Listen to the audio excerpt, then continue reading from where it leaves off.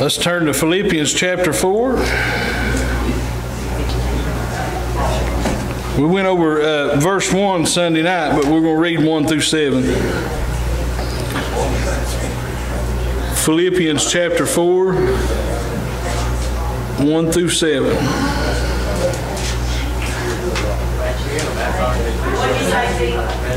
Philippians chapter 4, 1 through 7.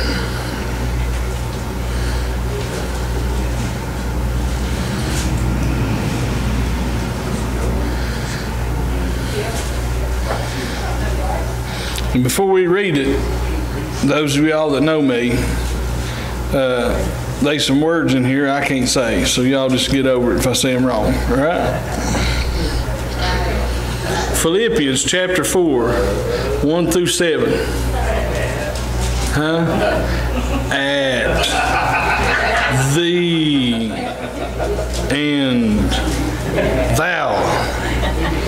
Philippians chapter 4, 1 through 7. Everybody there? Amen. Let's stand for the reading of God's Word.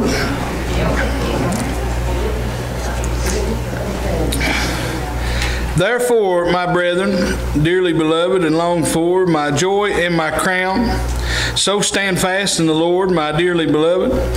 I beseech Euodias and I beseech Syntyche that they be of the same mind in the Lord. And I entreat thee also, true yokefellow, help those women which labor with me in the gospel, with Clement also, and with other my fellow laborers, whose names are in the book of life. Rejoice in the Lord always, and again I say rejoice. Let your moderation be known unto all men. The Lord is at hand. Be careful for nothing, but in everything, by prayer and supplication with thanksgiving, let your requests be made known unto God. And the peace of God, which passeth all understanding, shall keep your hearts and minds through Christ Jesus. Would you pray with me? Heavenly Father, God, we come before you today, God, just so humble, God, but we come boldly because we need you, and we know that you've given us access to your throne room, and God, we need you today. We need your throne room. We need the manifestation of your kingdom to be brought to this little church here in Sydney Missionary Baptist. God, because we need your word, and we don't just need words, but we need your word, and we need your word delivered to us by the Holy Spirit. We don't need man's word. We need word delivered from you, God, and that we ask because we know that what we need, you'll supply. And you've told us time and time again that we need your word. So we ask you to deliver it. We ask you to change our lives, change our hearts, change our minds, change our everything that has anything pertaining to our lives. God, help us be a witness for you. Help us to be ambassadors for your kingdom, God. When people see us, God, we hope that we be found in you and that people can see you through us. And God, the only way that's going to be possible is if you take control. So we ask you today to take control of our lives through your word.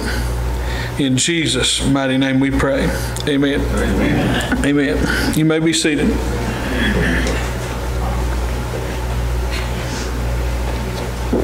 Man, my mouth is dry. You guys pray for me, because I got about an hour and a half worth of talking to do. So, now, Lord willing, we'll get through all these verses here, and there's a reason we're going to get through all of them. But we'll just a quick refresh of verse 1. Therefore, my brethren, dearly beloved and longed for, my joy and my crown. You remember what we talked about Sunday night? If we really love God, then we know what God's plan is, and that none should perish.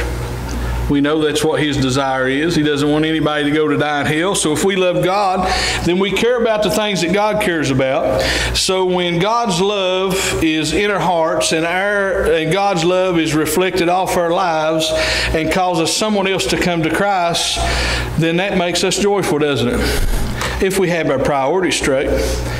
And when I have partaken in leading somebody to Christ, then they're my crown. Because if I love God, then I have his love in me, which means I care about everybody else more than myself. So when somebody else experiences God's love and is saved, that's my reward.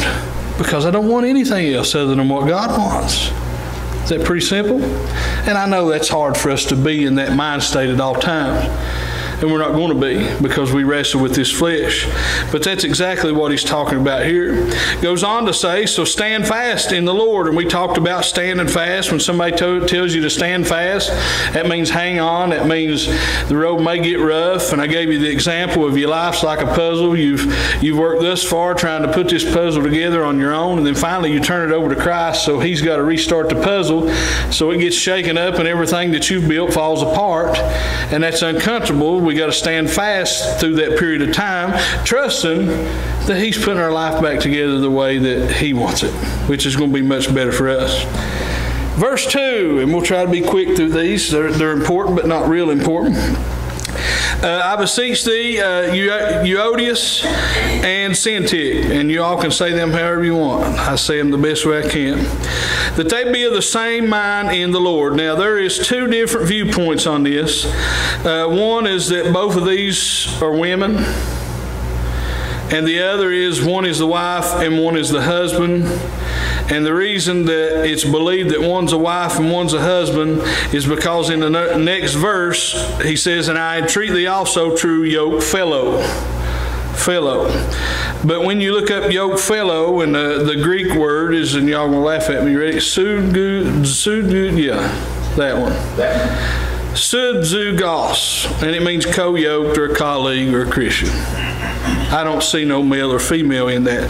But either way, whether it be a husband or a wife and a sister, or two female cousins, or whatever, the point is, what's he trying to get them to do here?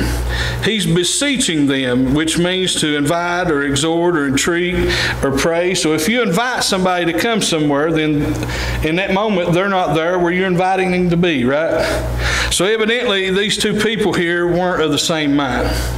And Paul was inviting them to be of the same mind. And you know, we've talked about that before, why we should be of the same mind. But either way, whether this was a husband and wife should be of the same mind. And two women in the church should be of the same mind. And we've talked about what happens when we're not in the same mind. But in verse 3 it goes on to say, and I entreat thee also, true yoke fellow, help those women which labor with me in the gospel, with Clement also. So women are important in the gospel, ain't they? Even though there's a lot of emphasis put on the male being the head, being the leader in the families, that's true, but you can't take away from the fact that women are awesome. They are awesome. Is that all the amens I get? Hey, Barb. Amen me. Women are awesome, and God uses them. And a lot of times he uses them more than us because we're less emotional, and they're built up with nothing but emotion sometimes. And God uses them. They reach out farther. They love more than we do. We have different purposes, so God uses them. Okay, guys, settle down the back, right? But he's entreating them, or he's beseeching them, or he's inviting them, or he's praying that they will be, or entreating, exhorting that they be of one mind and they help each other. And then he says, with Clement also, so that tells me that Clement was probably an outcast. If he's telling them to make sure that you include Clement in this, which it's obvious to me that she was a female, help those women that labor with me in the gospel with Clement also. This tells me that there may have been some hard feelings toward her. And look, I don't know if she had done something wrong, or maybe she had done something good and everybody else was jealous of her. It does not matter. Work together was his point, and we're going to get into that deeper in a minute. And with my other fellow laborers whose names are in the book of life. Now think about that for a minute. If all these people that he's telling them to work together, as far as the book of life is concerned, all their names are written in it, then what could possibly cause you to be working against each other? Think about that for a second. The book of life, Matthew 7:14 says, because straight is the gate and narrow is the way which leadeth unto life, and few there be that find it. We're already outnumbered. I felt that. We're already outnumbered. There ain't many of us. You say, oh, these hundreds of thousands of millions of Christians. You compare that to every soul that's ever existed in this world and see how little of a percentage it is. And we don't know the true percentage. But we're already outnumbered. Why would we try to fight against each other? Why would we not be running in the same direction? I can tell you right now, if we all understood God's love fully, we'd be running in the same direction. Verse 4, and we're going to get into how we accomplish that. Verse 4, rejoice in the Lord always, and again I say rejoice. How in the world does that go with that? Why would he throw that in there? He's telling you guys need to be like-minded, need to do this. All your names are in the book of life. He says, rejoice in the Lord always, and again I say rejoice. I'm going to give you an example. If a baseball coach comes into town and he starts recruiting baseball players, and this boy wasn't a good player, but the coach taught him how to play, put him on the team, and went out here and got him a shortstop, and got him a catcher, went down here and got him a cleanup hitter. He said, boy, he was too big, everybody made fun of him, but man, he's strong. And I can teach him to hit, so coach is going to make him the cleanup hitter, play third base. And he gets all this team together, and then the shortstop makes a mistake, so the second baseman looks at him and kind of chuckles a little bit and laughs at him, makes fun of him. And then the center fielder makes a big dive and play, and the fans go crazy, and the rest of the team gets jealous. And then the third baseman, which is a cleanup hitter, he gets up and hits a home run, and then everybody else looks down on him because they can't hit a home run, even though they weren't the cleanup hitter. You put a man in the cleanup hit position because he's your power hitter. The leadoff batter's mad at the cleanup batter because he can hit a home run. The leadoff batter's a lot faster than the third baseman, who's the cleanup hitter. So we let him get on base first, so maybe he can steal around. So maybe that the cleanup hitter can maybe get a sacrifice fly or something and get him in. It's a team effort. But you see how everybody don't have the same mind. Now, what would change that? If they'd all look at the coach that come and got them at their homes when they wasn't nothing. They wasn't no baseball player. He taught them. He went to the fat guy that nobody else liked and made a cleanup hitter out of him. Went to the skinny guy that everybody made fun of and made a leadoff hitter out of him. If everybody would joy in the coach, because the coach has a goal of winning. So now if all of them would just push their desires and their stupid thoughts to the side, and I can tell you a lot of times our mind is clouded by stupid thoughts. If they would put all those to the side and remember what the coach did for them, and they rejoiced in the coach, and they knew the coach wanted to win, so now they're all going to play together. And the man that made the error that may have cost them that game, everybody else is going to get together and try to help him get to where he won't make that mistake again. So when we rejoice in the Lord, what we're doing is when we rejoice in Him, then that means that we're understanding His love, we're feeling His love, and that therefore will cause us to love one another. When we start rejoicing in the Lord, what that really means is that we have put our eyes back on our first love. Our first love. To be able to do this, then we must understand we were enemies to God, and He had loved us anyway. Loved us anyway. He left His throne and became flesh and was made sin and suffered the cross, even when we didn't love Him.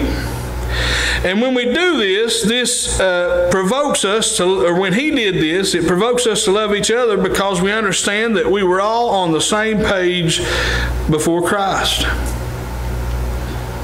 So now we love Him because He first loved us, so we care about what He cares about, which is lost souls. So now our hearts have been supernaturally aligned back on what matters, which is working together as a unit so we can win souls for Christ. So that's why we rejoice in the Lord, and you can't rejoice in the Lord until you understand what He did for you. See how that works? Back on to verse 5 now. Now these last three verses you could really do one lesson in them.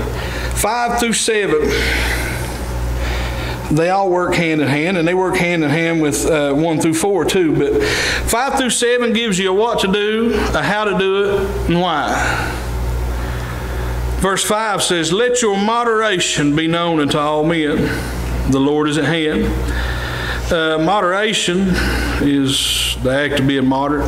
Being moderate is temperate, being patient.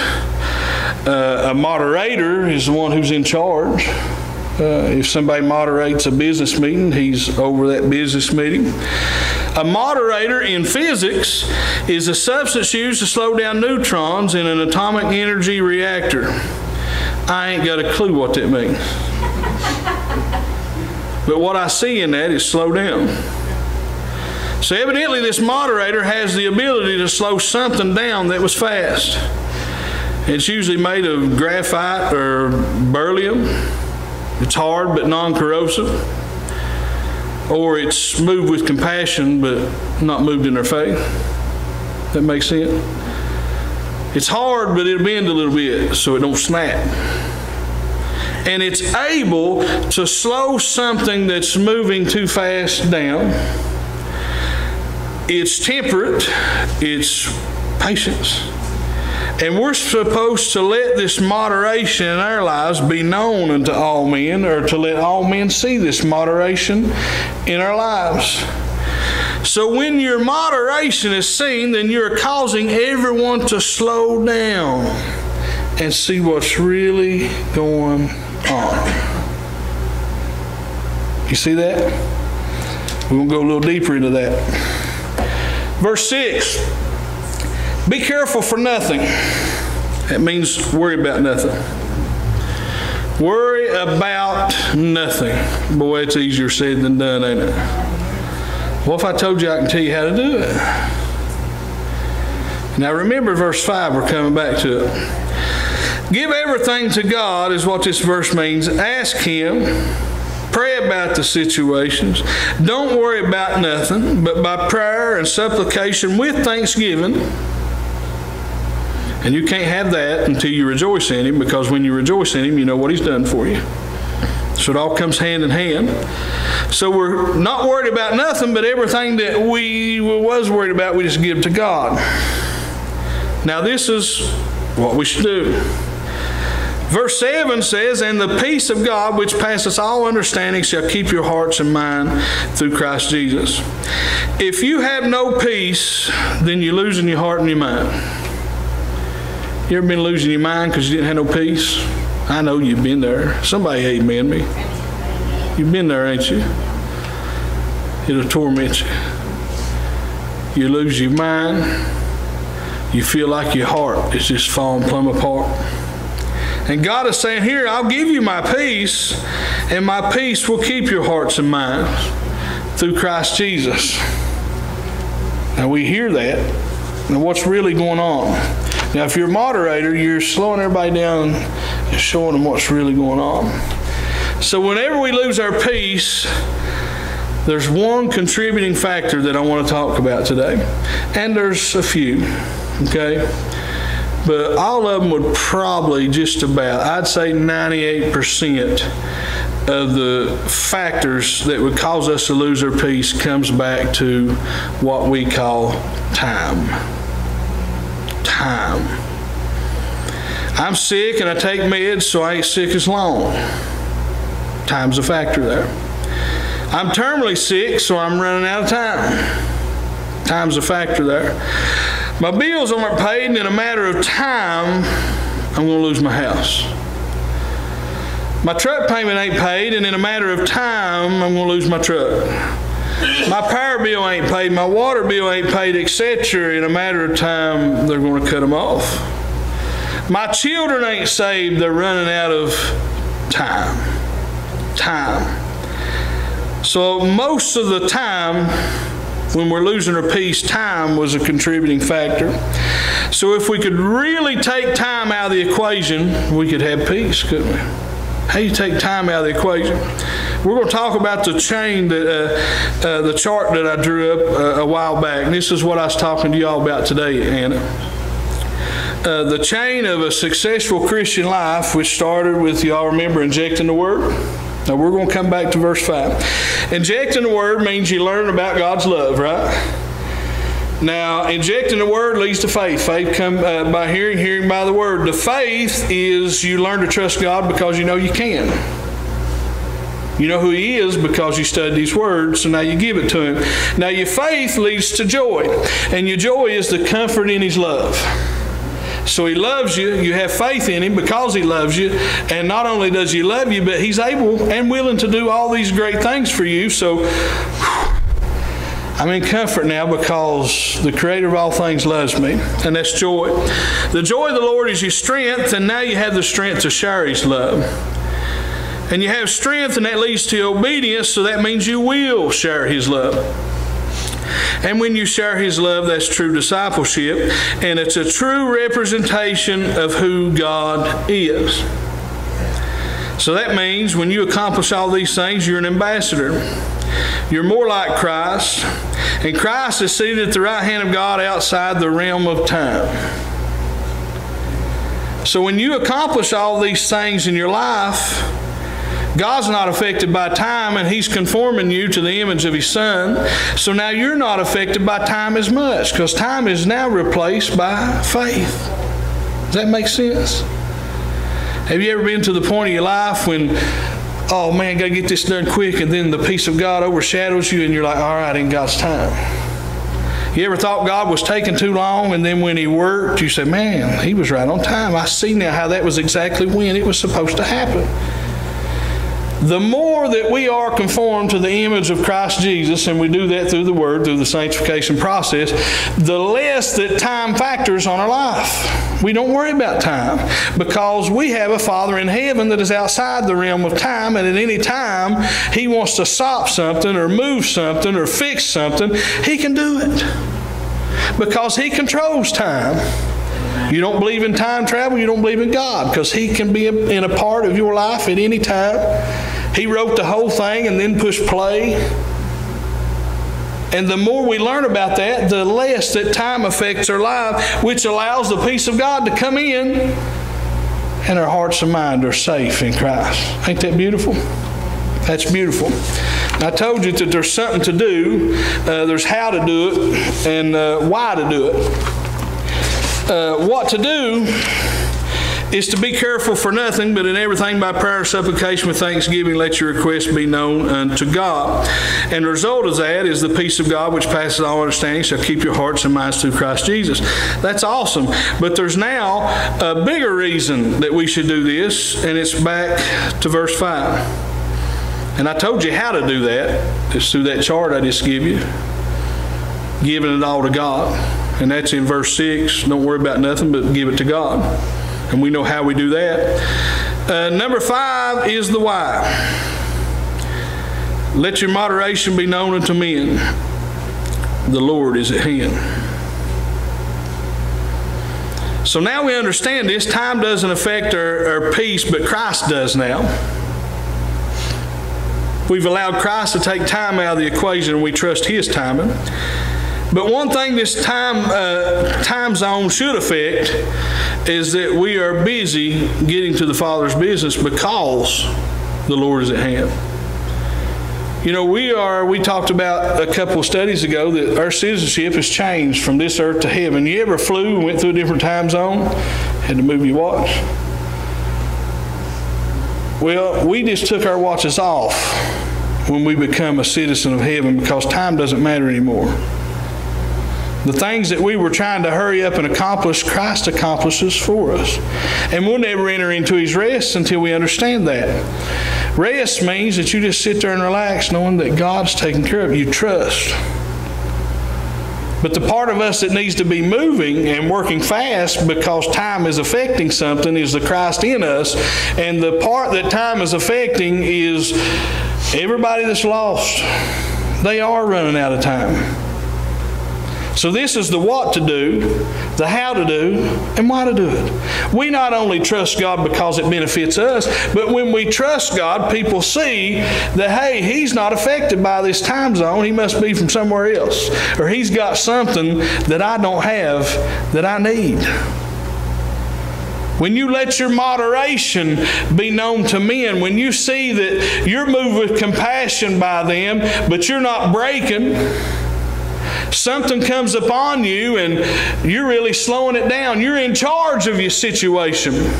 Now, they don't know that it's really Christ that's in charge of this situation. They just see Zeke Stepp or Will Stepp or Fonzo or Ronnie or Amy, any of you all. They see something coming at you and it doesn't move you. Doesn't move you. Matter of fact, you're moved with compassion for them while you're in this tough place, like Paul in prison worried about everybody else. This allows you to do this, and it allows your moderation to change other people's life. You're non-corrosive. You're non-corrosive, so the things of this earth isn't affecting you. Time isn't taking your joy away, even though it's taking theirs away. They'll say, man, there's something different about them. I wonder what it is. And then you can tell them. But if we're allowing situations to move us and we're not taking this process seriously, which means time is going to start taking our joy away, it's going to start taking our mind away and our heart away, it's going to start affecting us. So now we can't be the witness that we were called to be, because every little wind and every little thunder and every little earthquake is moving us everywhere. But you see, when we are truly a moderator for Christ and our moderation is being seen, then we're like this. We're bending, but we ain't breaking. There's every reason in the world we should be corroding, but we're not. And every time somebody comes by you, they can't help but notice the strength in your life, and it slows them down so they can start to understand what's really going on in this life. And what's really going on in this life is they're running out of time. And you can bring the Savior to them by letting your moderation be known unto men. Any questions? Are we on the same baseball team or what? Circle prayer.